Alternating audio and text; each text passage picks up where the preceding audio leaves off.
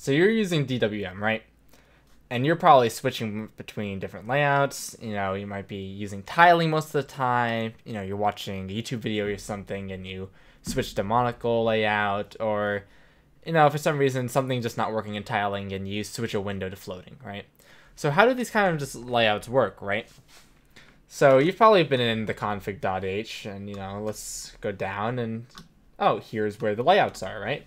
Here's tiling, here's floating, here's monocle. And it's all stored in this array. And this array is of type layout. Okay, so what's the type layout? So let's go on to the left here in the DWM.c. And here's the layout struct. So first is the string, character pointer for the symbol. And, you know, going back, we can see that. Here's the little symbol that shows up in DWM in your little status bar when it's tiling, when it's floating, monocle, right? You're probably familiar with this if you're a consistent user of DWM. And then there's this function pointer for the arrange function. So based off the name, right, you can tell it's how the layout is supposed to arrange the windows. And it takes a parameter of pointer to a monitor, right? So let's look back down at these hotkeys, right? And so people generally know the default key bindings, right? So I would press the mod key T to set it to tiling, mod key F to floating, mod key M to monocle, whatever.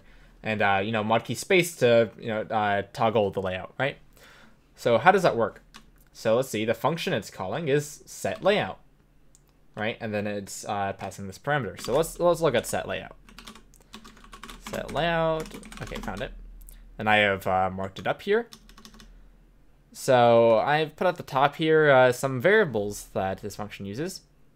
Uses cell LT. So, it might be hard to kind of read this, read what the variable means, but it means selected layout, right? Selected LT. LT stands for layout. So here's LT, which is the layout array. Yep, and that's found elsewhere. And cellmon is selected monitor. So LT is actually a member of cellmon. We can actually go and find cellmon. Oops. So cellmon, right, is a monitor. And let's see a definition of the monitor struct. So it has some layout symbols, dimensions of the monitor, your tags, your selected layout, right? And then it has 2 layouts here, right? So anyway, can I just go back to set layout? Cool. So let's see how set layout works. So first is this kind of if statement here, this if statement and the statement after. So what these 2 lines, what it does is basically it detects conditions when you should be toggling between tiling and floating, and this line XORs with a 1 bit, right? And that will actually change between tiling and floating, because if we go to the right here, to this to the layouts array, right? To the cell LT, right? If we go to, well, so we saw before that the cell LT, right, is an array with 2 elements in it, right? And if you just XOR with a 1 bit, that's gonna swap between what those 2 are, right? It's gonna swap that rightmost bit. So for example, back to this layouts, right? Tiling would be 0, floating would be 1, monocle would be 3.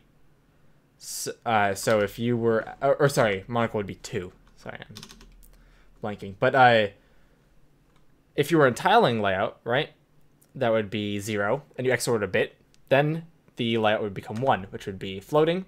And if you export it again, it would become 0. So it's switching between tile and null. Monocle, on the other hand, the bit is in the second position, right? So if you tiled it, if you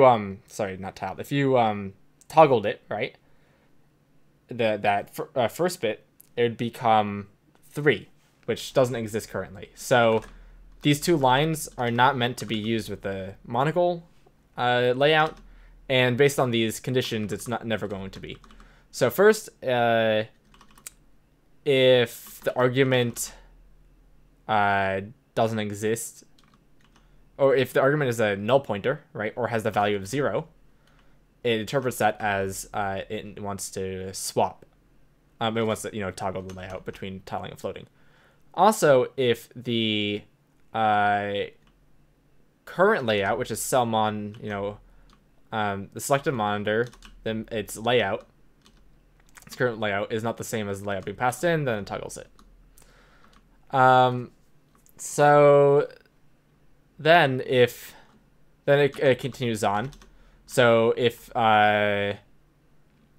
it's not a null pointer and the argument isn't 0, right? So it's not tiling. The argument isn't passing in the tile layout. It then sets the current layout, right, to that layout. And then this next line here, the string copy, it's replacing the selected monitor's layout symbol with the layout symbol that's being passed in. So that's how, and then that eventually obviously gets printed up in your status bar. And then this next part, cellmon, cell, if we go to cell is a client. And in DWM, the client, let's see if we can just find the client structure. Oh, well, here, it just says each child of a root window is called a client, except windows which set the override or redirect flag, blah, blah, blah. So you can kind of just think of clients as the windows themselves.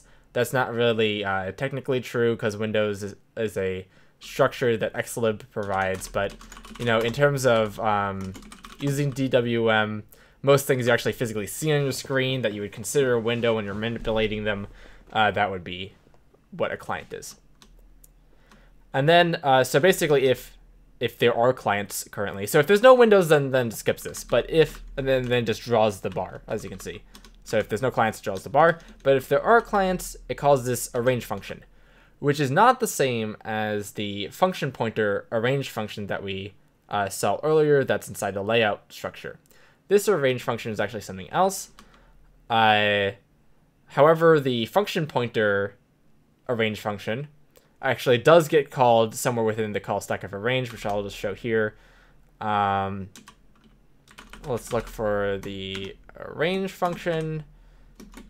Here we go. So there's like this show high. There's this restack function. Let's see if we can find that. Let's see if I can find where it actually gets called. Here, over here. You can see the range function gets called there and there. So I'm not going to cover that for now. That'll be in a future episode maybe. But you can see that eventually the range function gets called, right? And so what does that range function look like? So going back here, the range function is called tile for the tiling layout.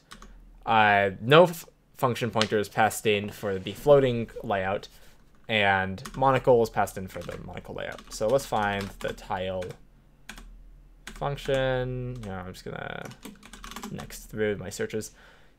And so you can see here, there's the tile function. It takes in the monitor pointer, like the function pointer and the structure specifies. You can see there's a client C, and it goes through and figures out how to place things according to their order on the stack. Hopefully you found this interesting. So we can find the same thing for monocle. Right, and a similar thing. We're not going to go over it at this point. I'll probably put a video in the future specifically going with the tiling layout, because that's probably the layout that most people spend most of their time in, and we can really deep dive into that, and hopefully from that you can understand how to create your own. But hopefully this gives you a good start to try to figure out if you're going to make your own layout function, where it should go and how it's supposed to be called. And yeah, with that, I'll see you in the next one. Hopefully we'll cover a little more, and you'll learn a little more about your window manager. So thank you for watching.